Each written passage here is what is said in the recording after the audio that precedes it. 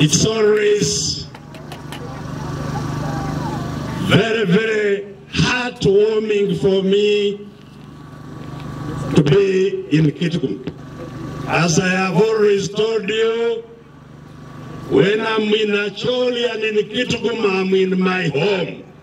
The problem that they have been talking about, which is in FDC, is part of the big crisis and problem that is in the whole country.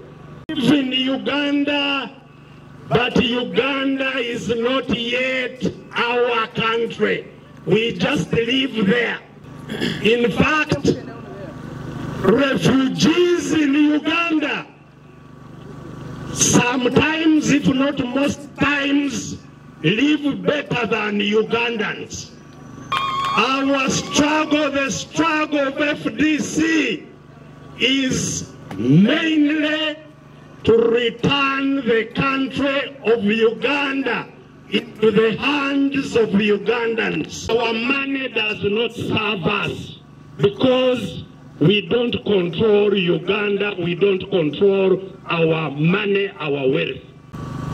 This year, the budget of Mr. Museveni's home, the home of the president, not the office, just the home, is going to eat 802 billion this year in the home, in one home of Mr. Museveni.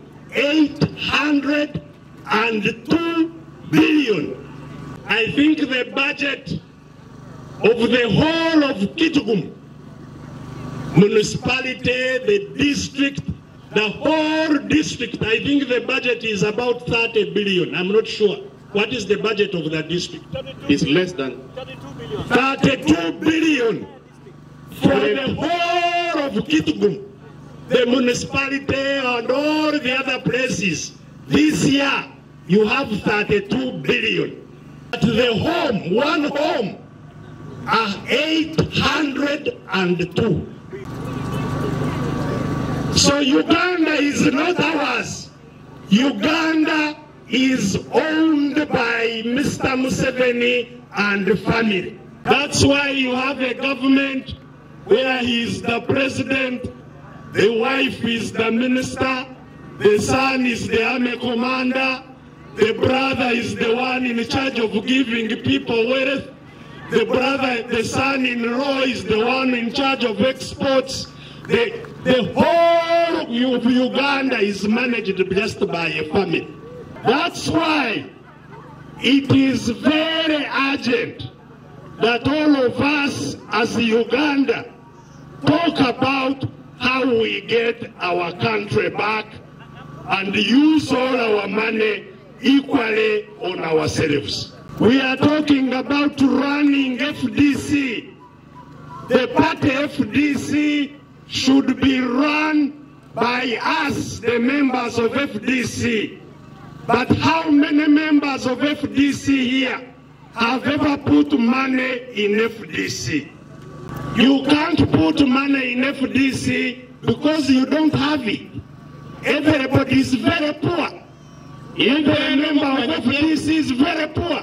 So we can't put money in the party. Because we have been fighting for a long time, even the leaders who lead FDC have been becoming poor and poorer and poorer. Most of the time, they hand themselves alone. They go alone and hand themselves over. But towards the 2021 elections, our leaders of the party came to me and said, you can see our people surrendering one by one. Very soon, we shall not have leaders. They will have gone because they have a lot of problems.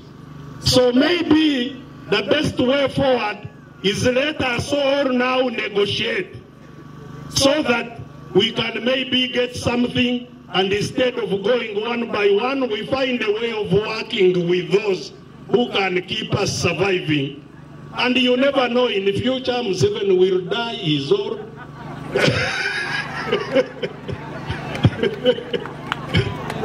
They say, let us wait until something happens. I disagreed with them.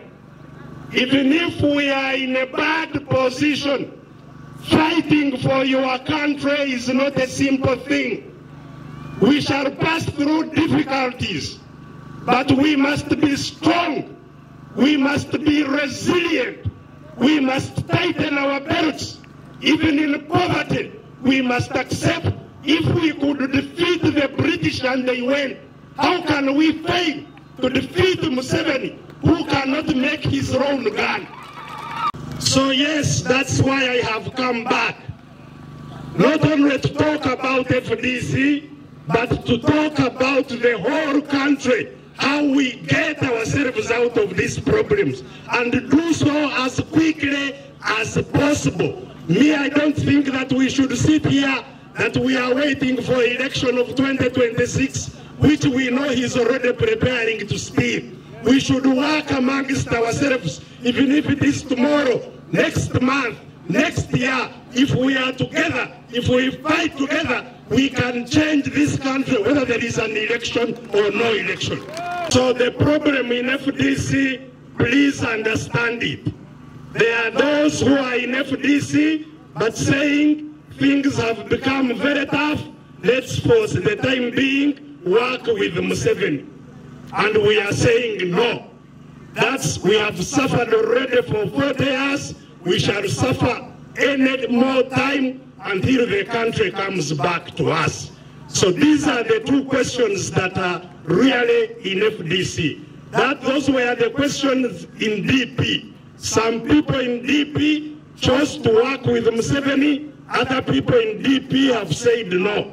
Same thing in UPC. Some people in UPC have developed cold feet and work with Museveni. Other people in the UPC are saying no, the struggle must continue. So for us, this is not a fight for just FDC. The people in the UPC, the people in DP, the people in NUP, the people in FDC who want a new country, we are now busy uniting everybody to fight and get our country back.